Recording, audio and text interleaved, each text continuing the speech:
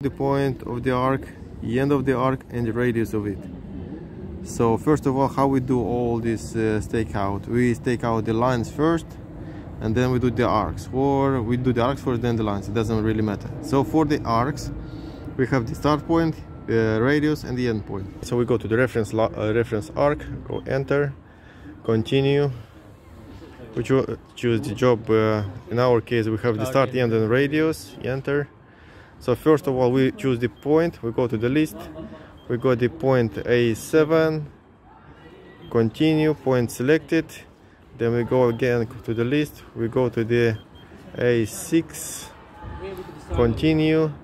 Then we write the radius, which is 1.040. 048. Yes. Continue. Okay. Now we press the continue again.